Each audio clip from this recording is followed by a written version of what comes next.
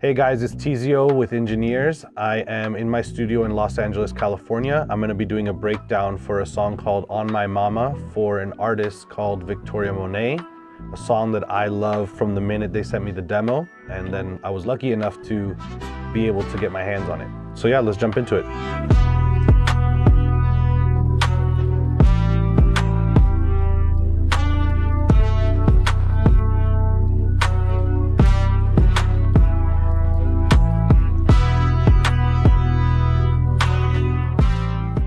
What you guys are seeing here on my screen is the mix session, the approved mix 8 that came out. So yeah, let's run through it. So this is the demo that I'm basically referencing, and I have it on a button on my Gray, so I'm able to jump between the two of them as I'm mixing and sort of putting things together. So yeah, so that's the first thing, is I have my demo. I'm able to go back to it, listen, and kind of get the vibe for the record. So I start with drums, so we're gonna come up here to the kick, and yeah, you know what? Should we play the record one time? We'll just play it down really quick from the top and then let you guys hear it, and then we can jump in.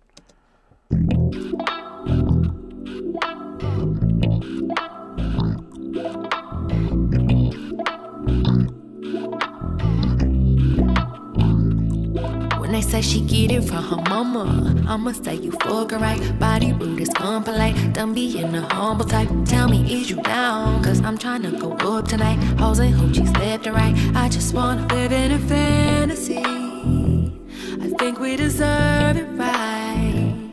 Top of the memories I've ever made in my life. Permanent ecstasy. The ladies is pimps tonight.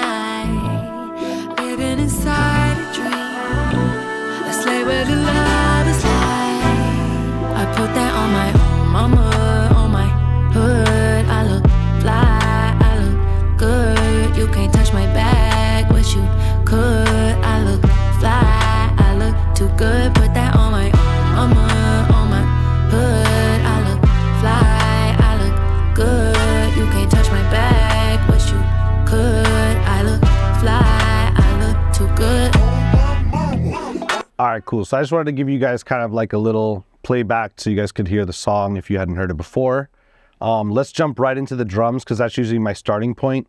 When I start, I'll have everything muted and I'll rebuild the mix instrument by instrument, reffing back and forth from the reference to kind of see where things are sitting. So first thing is the kick. Let's jump into a couple of things. So as I play the kick, I'm doing and again, with drums and stuff, I do very little. I just try to take out what's not necessary. So we got a little cut right here at 49, a little boomy 128, and then a little resonant 414 there, boom. Compression, I'm usually using my first compressor with a kick is usually the Neutron. It's very transparent and it doesn't give you too much of like that pulling effect that you get sometimes squashing. So I'm doing very little. It's probably a dB, maybe a dB and a half of reduction. And after that, I'll hit it with just one more compressor just to hold everything in together. What I'm trying to do usually to get loud with a mix, I need to reduce the dynamics of things like the kick and the bass so that I'm able to get it to be loud but still hitting. So boom, that's the compression. Next thing I bring in is the clap. So I'll bring the clap in with the kick like this. And what I'm doing here is I'm doing quite a drastic almost 2.5 or a little more than 2.5 at 1300. And for me, I think let's solo this. That's kind of like a resonant frequency. You can even see as it's playing that it's coming up above here and it's showing like that's a pretty big thing right there. So boom, I brought that down a little bit, and that actually brought a little more heightened focus on the high end, because as I brought this down, the focus drove this way into this section here. So I was able to get it clear. After that, I guess I needed a little more clarity on that. Let's take this off. So you can hear right there, this Spectre brought in a lot of pop and brightness to it's just cutting through a lot better than without it. After that, I hit it with an EQ, which again, I brought down this is 1200. The other one was at 13 up here. So I still brought a little more here. And I did just a hair, 0.2 up, 5K and above on the neutron. After that, I hit it with the C2. I'm a huge fan of the C2. It's a really versatile plugin for compression. This is the rim shot, which is a layer with the clap together. So over this part of the record, they're not layered, and then it kind of, when the hook comes in, the layers come in together. So we have that, and then we have this percussion loop. Let's hear this.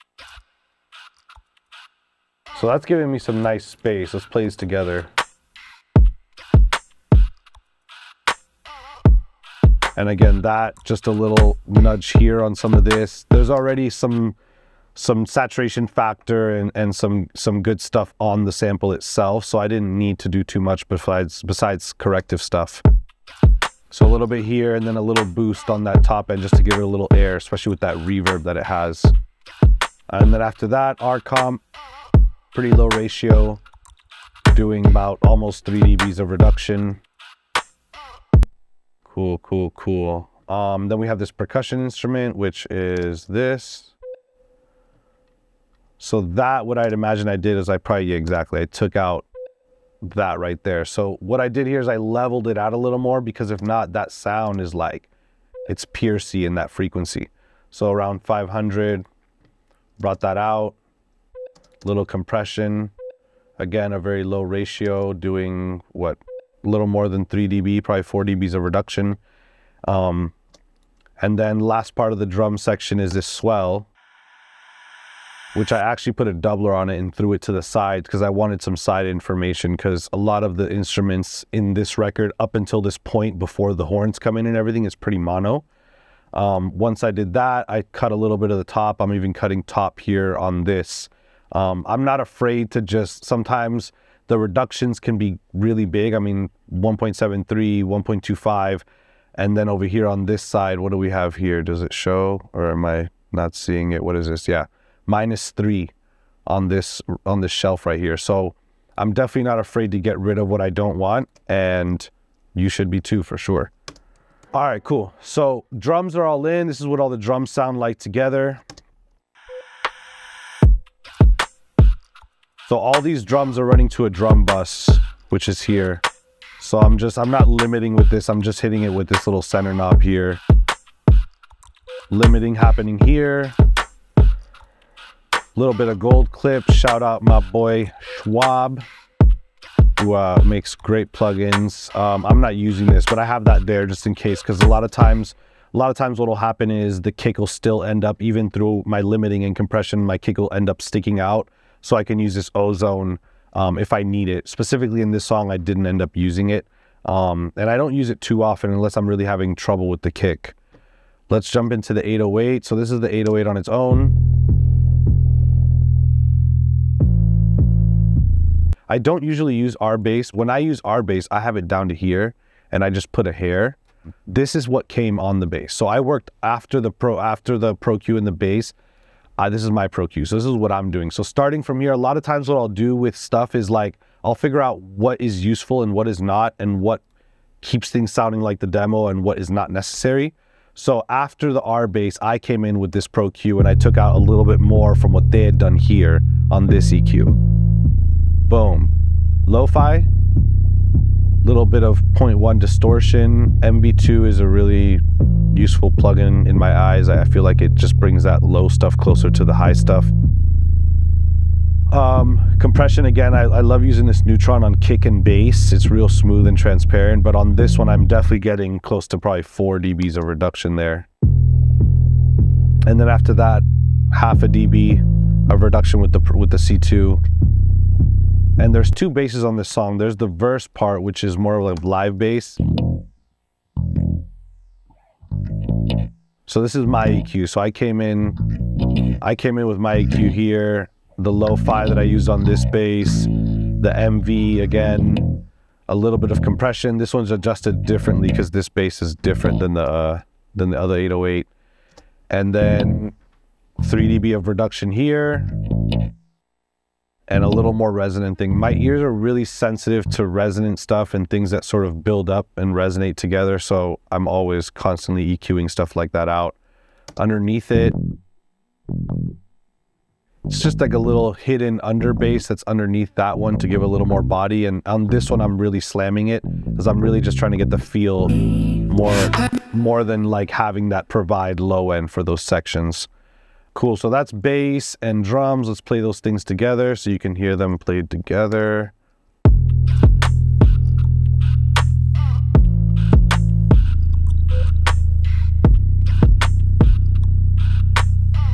I really like those percussion like voice things that come with it, and this little like oot thing that is actually really dope when it plays. Let me play the bass and that together. It's just really nice to hear that. And then this section here. Cool, so that's drums and bass playing together. Let's unmute, let's unsolo these, and we'll move right into the first piece of music, which is this main pad that goes across the entire song. So this main pad, again, dealing with resonant frequencies right here. You can see I'm definitely getting in there and digging into those things. Silica is a great plugin to give a little bit of just flavor, you know, light saturation. It's kind of like Decapitator, but it's a little bit different as well. So, but I use them in different ways. I wouldn't use the Decapitator for this because I feel like it might be too much. And then hitting it with the compression after, about 2 dBs of compression at the most, or almost there. And that's in the hook. So let's move to the verse stuff. There's actually some guitar, which is those kind of like funky little staccato vibes here.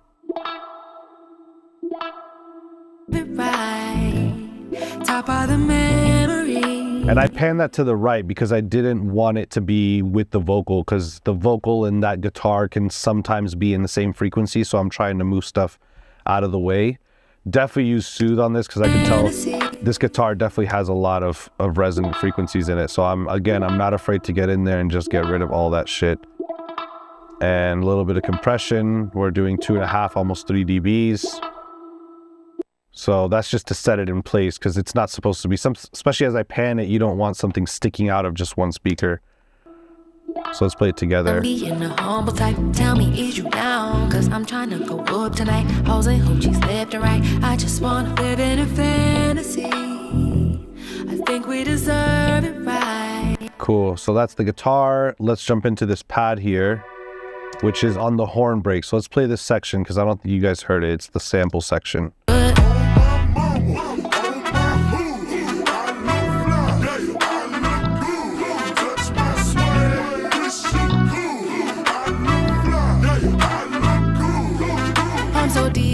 Perfect. So this section has this sort of dramatic crescendo pad and just a little bit of those frequencies getting it out, and compression.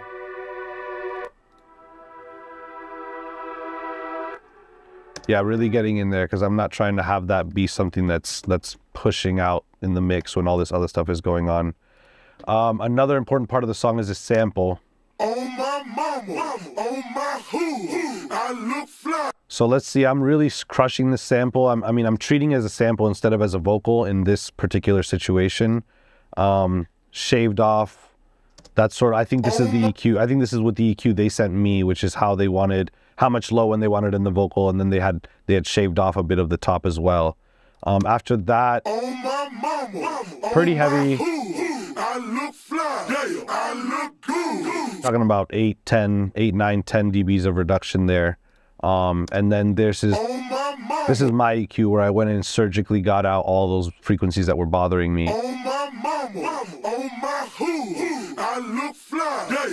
And then I added another level of compression because it wasn't enough. If I were to take this off.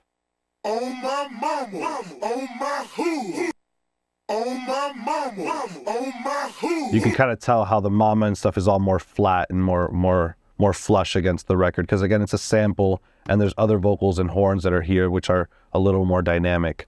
All right, cool. So jumping into the horns next, which comes after most of the program music stuff. These are live recorded horns by a girl named Kyla Moscovich. Shout out my Argentinian counterpart in this song right here. Okay, cool. So I'm going to solo these horns. There wasn't much I did to it. I really thought that they had done a great job of recording it. Let's play this.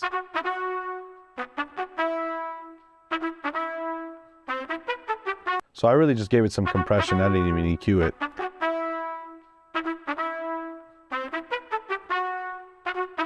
You know, almost 3 dBs of reduction there. And these are the sections that are in the horn break. There's also, I mean, this song has tons of tracks, you know, because of the horns, but let's start minimizing some of this stuff so we can get that out of the way. Boom. And let's unsolo these. Let's bring this smaller. And then let's go to this horn section here.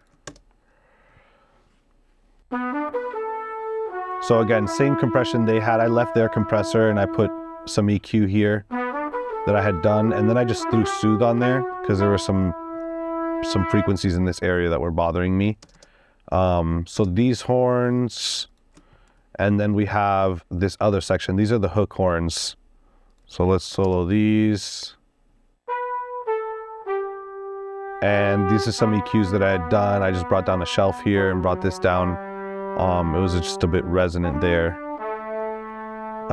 Boom. And that together with everything is... I put that on my mama, on my hood. I look fly, I look good. You can't touch my bag, what you... Boom. So they're very natural. I mean, there's not much happening to the horns. They cut them very well. And again, their team is solid when it comes to this. So I wouldn't doubt that they had done some stuff on their own already. And this is just like a pickup line going into the hook that kind of goes with this. I think it's harmonizing it. Let's solo these against these ones here because it looks... Oh no, it's just stacking. It's just stacking on top of that just to give it a little more oomph. And then we're gonna move to these end horns, which are added horns that come in towards the end of the record. Let's see, solo these.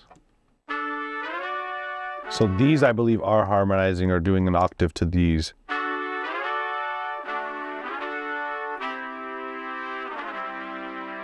So that section here.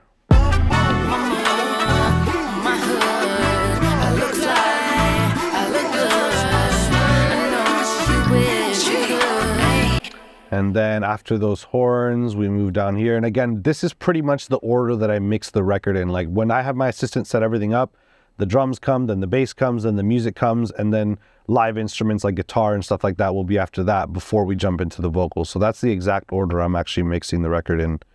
Let's see what these are. So I think these are supporting, and again, I don't know if these were recorded because they are in stereo, which makes me think that they might be supporting VST horns to just give it some bite. Because they're thin, you know, you're not going to get that like full sound you get from real horns. So this is kind of a nice texture underneath it, which is really nice. It just gives it that real brass bite that you normally hear. And again, I think these are VST horns that support the other horns. A lot of times, this is a great idea to do because you get a little bit of texture difference between the different horns instead of it all being from the same source. This will actually give you a little more separation when you actually tuck stuff in like this. These are below.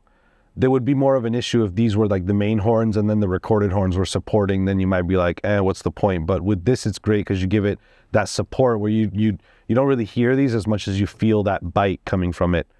And then this is the last group of horns. Yeah, so these are like the high, really high horns. And they're really tucked. They're just there to sort of create feeling more than anything. So now that we reached this part, we reached where the demo is. I usually have the demo separate between where my vocals are and where my music is. So here's the demo, and we're gonna jump into the vocals now. So I'm just gonna play through the verse. So let's see what we did to Victoria's voice. So let's get somewhere comfortable here. Let's just put it here. So Victoria's voice, boom, I did a cut here. Took out some resonant frequencies here and here. I added about 3 dBs of 10K, and you can see when I take it off. When they say she get it from her mama, I'ma say you fuck her right. Body rude is that gives it that crispy, you know, EQ on top. So 10K boost, about 3 dBs. When they say she get it from Just a hair of limiting. I love using this plugin just to get a little gain. The Neutron, which this is a plugin that the Pro Q and the Neutron I use very differently. As you can see with like the Pro Q, this is more surgical type of stuff where I'm notching in specific places, versus this is more like a shaping EQ for me. So I'll go in and I'll do broad shapes and cut things broadly, and that combination sort of makes it so that the two plugins are not working in the same fashion, but they are working hand in hand. After that, I threw a little limiter, which I love using this little DMG Audio Limitless. But again, when I'm doing this stuff, it's not like I'm blowing this down to fucking -10. Like I'm doing very minimal stuff. -1 on the threshold, so it's barely doing anything. Another plugin I put on there was this Fresh Air, which I love when I need air on things, when I need that really high air to sort of, you know, bring out the texture and stuff of the words and everything. So I got 8% Fresh Air here. Soothe I use on pretty much all my vocals. I'll put this on 2 times high, and I'll lower the mix down to like 75 or 60 wherever I need it. And that's just controlling. That's just sort of controlling anything that I didn't catch with the EQs. De-esser. Occasionally the de-esser I'll use 2. One for this zone up here, which is like 6K and up, and then sometimes the issue lies more in the, you know, 2K to 4K. So in this record particularly, it was there that I was having issues with. And then finish it off with a C2. And again, this is all just working hand in hand, piece by piece, and then at the end I just have a little under 3 dBs of reduction. Yeah, so that's the verse lead, and most of it is sort of similar. There are changes that need to happen between different sections, whether she's changing key or whatever's happening. So yeah, so this is pre-hook, hook. I like to treat all my sections separately. It doesn't really make sense for me to make changes for stuff that may relate to this section that have nothing to do with this section of the hook. So I keep everything really separated. So let's jump in to the second verse. So the second verse, even though it is a second verse, it's completely separate from the first verse. I don't like anything being on the same track, so I can treat everything exactly how it needs to be treated without compromising, because another section that's okay on this side might be fine. So boom, these meters are meters they left. I didn't even touch them, so I left them on there. A lot of times I like to work from where people are. In this case, the meter really doesn't make a difference, but I did leave it on there.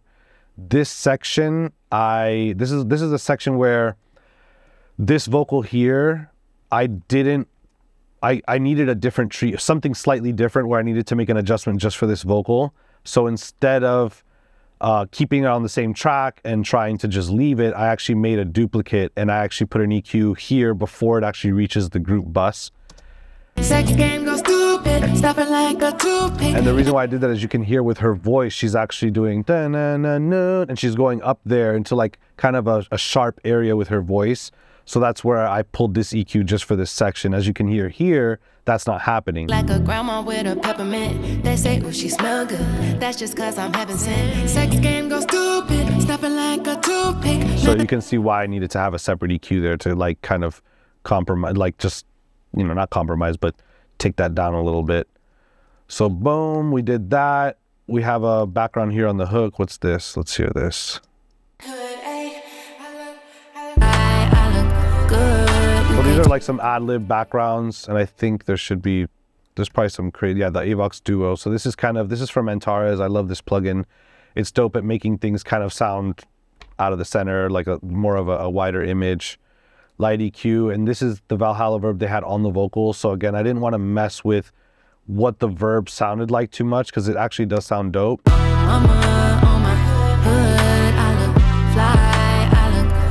The verb actually separates it a little bit, and a lot of times it's like, sometimes you have to ask yourself, like, if this is dope, then why change it? You know, like everything doesn't have to be done with ego. You could just be like, that's dope. Let me work off of that and get it to where it needs to be. Cool. So we got outro lead, which let's hear this. Mama, my hood, I look fly, I look good. So that's a vocal that's kind of going with some other background vocals and the vocal sample, which is up here in the music, which we spoke about earlier, which is right here. Boom. So this vocal sample here goes into this section, which is the outro. So it all plays together. My hood, I look fly. And background wise, let's jump into some backgrounds. So the reason why you're seeing this stuff up here is because we were having trouble sometimes auto-tune going from one system to another. So I had my assistant Ignacio print down all the auto-tunes so that I wouldn't have any issues when I was mixing the record. So here is real light. They're just there to support the lead and give a little bit of imagery to be left and right. So everything's pan hard left and right. And on this, I think I just left what they had. There was nothing that I didn't like. So I came in with my EQ and I did this. And then I hit it with a little compression. But again, I'm getting this stuff sometimes and it's like, it sounds good already. You just need to sort of touch it up. You don't need to get in there and like change everything. Like, don't fix things that aren't broken.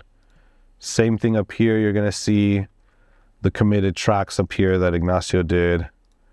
And solo these, increase that, you can see. That's a really dope little part right there. Put that on my mama, on my hood, I look fly. So it's like you barely even hear it. It's more of a feeling thing. And a lot of times these creative decisions are being made by the producer and the artist. So I'm respecting it. Like I could have made that a lot louder and made it more prominent, but there's already other things happening there. There's other leads and the samples playing and stuff like that. So you got to kind of choose. And in this case, you know, artistically, this made sense to kind of have it be more of a feeling thing. Cool. So we'll jump here. We got a couple more takes of backgrounds. And again, these are groups that they had made. So I kind of try to keep it intact. Peppermint, they say, well, she smell good.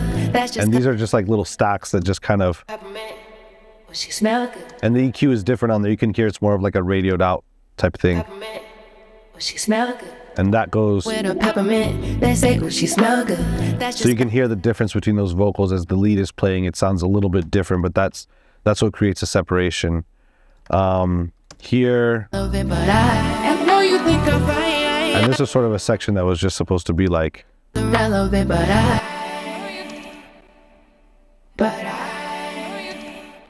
of just up there. And then we're getting down here. And this song definitely had a lot of tracks. I mean, there's a lot of shit in here. But everything's sort of grouped because, again, I'm trying to keep things intact. Once you start separating the blends and changing things, that's when you start to get into issues with the artist and the producer. Oh, mama, on my hood, I look fly, I look good, you can't touch my back. And this is all just supporting, like you barely hear, but it's there, and it's there to create a little more width and imagery inside of the picture. Some outro stuff, let's hear these together. Mama. And a lot of this, I'm just leaving what they gave me, you know. I probably adjusted this compressor a little bit, de-esser. Mama, on my hood, I look good. So it's real light stuff. It's so low too in the mix.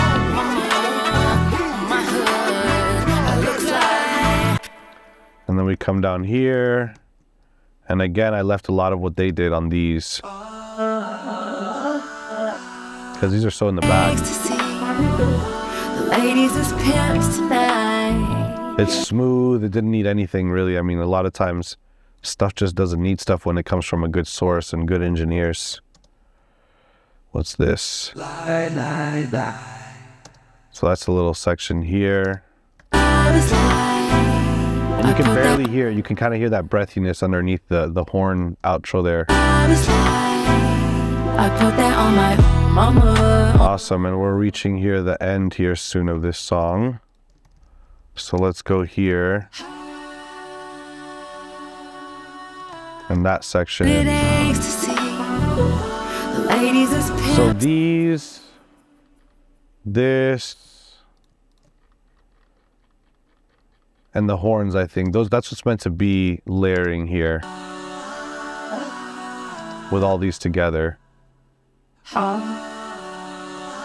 ladies as pimps tonight, living inside a dream. Let's lay with love. Couple more here. And I put this compressor on here. They were sticking out a little too much. Aches to see the ladies as pimps tonight. And then we got the last two here. Again, a different EQ sort of thing going on this one. Let me see where they, I think they did with the effects rack. But yeah, the different filter just creates texture and separation between other vocals. Perfect. So now let's run it all the way back up to the top.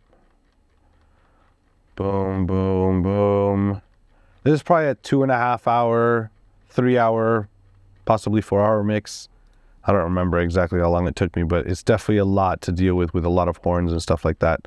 Once everything is done, it runs out of my summing mixer, it hits my VT5 EQ, and then what's on here? Just a little Ruby with the light on. So the light on is just giving me a little clarity. I'm not actually boosting anything else, I don't think. Yeah, no. Not boosting anything else. I'm cutting out bad frequencies overall, like this, and this, and this. So those are all frequencies that I just dug out of the entire mix together. I hit it with a little fresh air after. Not using this. Again, this is for the same thing that we were talking about on the drum bus, where if I feel like the low end is just a little too hot, I can just multi-band this down a little bit. This is my overall EQ that I use on my master, which I love this EQ for just that finishing touch and bringing down bad stuff. Believe it or not, like I'm doing 2.5 dBs reduction there, 2 dBs reduction there.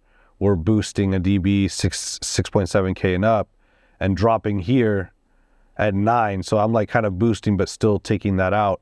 And then from there, hitting this, which I'm getting a little bit of, just squeezing the mix a little bit. And then we jump into the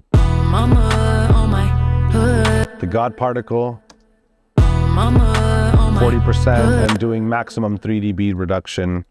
And then the limiter, which the limiter, this final limiter is not doing anything in this record, but when I do need that extra push, I can push a 0.5 dB more here and push this enhanced curve up, and that'll actually get me a little bit louder if I need to be.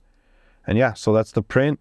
And then from there, it just hits this track and we record the pass, and that's it. It goes off to the artist. So let's highlight 3 key plugins from this mix that I use a lot. You guys can probably already start to guess. Pro Q3, Pro C2, and the Neutron EQ, which we'll grab off of a vocal really quick here.